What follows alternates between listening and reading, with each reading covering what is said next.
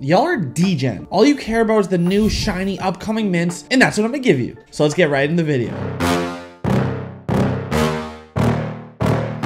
There was absolutely no need for an introduction on this video because you guys know what we're here to do. Talk about the best upcoming mints on the Solana NFT blockchain, and I gotta dive right into it because we're talking about Glizzy Royale. Cody, there's no chance that I just heard you correctly. Did you say Glizzy Royale? Yeah, picture Fortnite using mecha hot dogs as your character. Okay, I would love it if Fortnite joined the NFT space. I think they would absolutely bang, but since they're not going to, why not have Glizzy Royale take their spot? They're going with the easy to learn, hard to master approach. Like I said, the gameplay is almost exactly the same as Fortnite. You start in the air, use a glider to get boots on the ground. There will be a max of 20 players in one game, last man standing wins, Hunger Games style. Players can select up to 3 NFT-based weapons for their starting loadout. If you don't own any weapons yet, you can start with a basic semi-automatic gun, but you can earn and buy weapons using the Glizzy token in their store. You can find guns in loot crates, but they're hard to find, they're very scarce, which puts more value in the weapons that you can buy. During the game, there's a force field similar to the storm that shrinks as the game goes on, making it so that you have to battle your opponents, you can't run and hide. They'll have 2 game modes ready at launch, solos and then squad up, where you can squad up with up to 4 people and battle opponents. Same map, mechanics, and gameplay. Speaking of the map, let's show off the map, and what do you guys notice about it? We got a little salute to other NFT projects here, naming certain areas of the map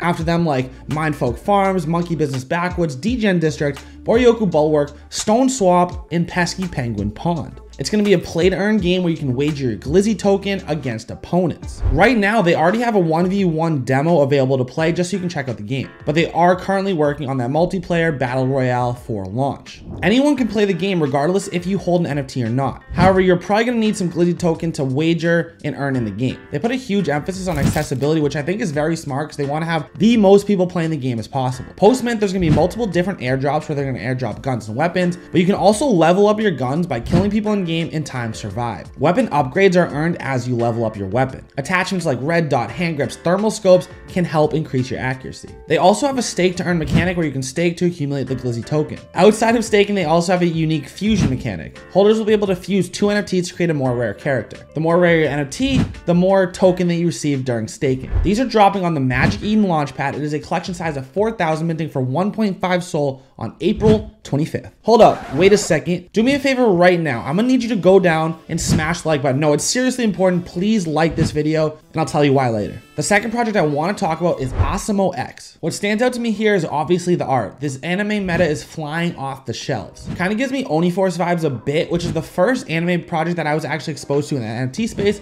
Huge fan of what they were doing, even though their floor price dropped off a cliff. It's got that very futuristic Neo-Tokyo style art. Again, I'm a huge anime fan, so I had to tell you guys about this art. What I like even more than their art is the fan art. Look at some of the talented people in their community. Look, like this fan art right here, I think should honestly be a 1-of-1 in their collection. It's that good. I've always been someone who loves the idea of fan art. I think that it shows how talented some people are in your community. It builds you a tighter knit community itself. And I know somebody's gonna steal my idea, but I think I'm gonna do this if I ever do drop my own project. I think it would be sick if projects use these pieces inside their collection as 1-of-1s or something. Obviously asking permission of the artist first, maybe even auction them off before the sale of your NFT first, kind of give back to these artists. You're gonna obviously accumulate a ton of artists into your community because you're helping them out that way. I'm all about supporting artists in the NFT space. Outside of their dope art, Asimo has plans to launch a DAO, staking for the Borg token. They're gonna create comics and eventually release a play to earn game. The game is further down the line in phase 3 of the roadmap, so don't expect anything like that to be available anytime soon. I'm getting a slight vibe they're trying to do too many things all at once. I much prefer if they just kind of focus a little bit, but I do know that we're in that meta where you have to kind of show off that you know everything. So this is a collection size of 4,444. It looks like they're gonna give away 3,200 total whitelist spots, but 3,100 of those are already taken. And I don't like giving you projects that are too late where you guys can't still get on the whitelist, so here's the deal. They still have 600 OG whitelist spots available, and OGs can actually mint 2 of the NFT at mint. One thing that's kind of weird is the fact that the mint is less than a week away, and they still don't have a website. They said coming soon since the end of March. They also have an undoxed team. They did a little bit of information on the team in their Discord, but nothing too relevant about the project. These are minting on April 29th for 1.5 SOL. You guys know that the point of these videos from me is to do 2 things. I like to show off some cool art, but I also like to show off some innovative things that haven't been done before in our space. Introducing SolSpot. SolSpot is a platform to create your digital identity. So these spot cards are essentially unique unique to the user because it's based on your activity on the Solana blockchain. This is kind of crazy, so just hear me out for a second. Let me know what you think about this. They basically run a weekly scan of the blockchain and your NFT will change based on your activity. This makes the card dynamic to its owner. So even if you buy on the secondary market, within a week, this is going to be customized to you. Holders will be able to see new change to their card, like new cool badges, new designs, maybe new widgets. Here's where it starts to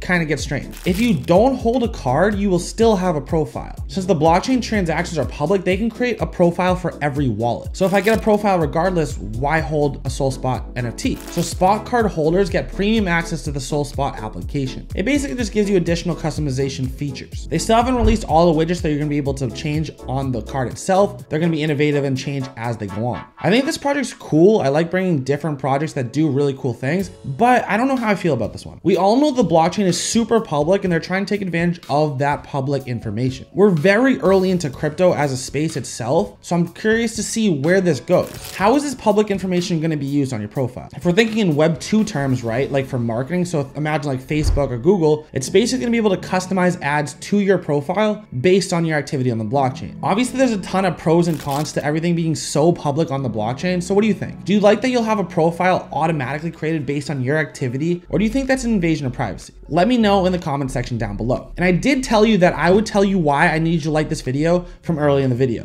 It's because that would be really dope.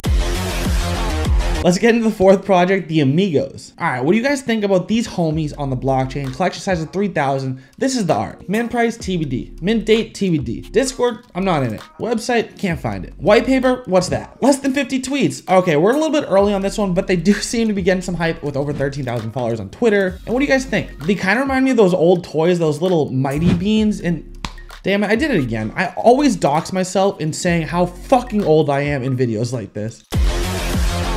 Let me guess, everybody watching this video was like not even born when Mighty Beans were a thing, right? But what we do know about this project so far is they have released a few sneak peeks. They got a pilot, a soccer player, and some other fashionable amigos. The interesting thing is that all of the sneak peeks that they've shown so far have been moving similar to Invisible Friends on ETH. I'm hoping that this project follows suit. However, we have seen time and time again that projects show in their sneak peeks, oh look, we're gonna be animated, oh look, we're gonna be moving, and by the time mint date comes, that's not the case. What do you guys think? Innovative or not? Do me a favor, as we are on the road to 20,000 subscribers. Can you subscribe to the YouTube channel right now? You know what else you can do? After you subscribe, you just like the video, you commented down below, and then you were like, what do I do next? Oh, you watched that video.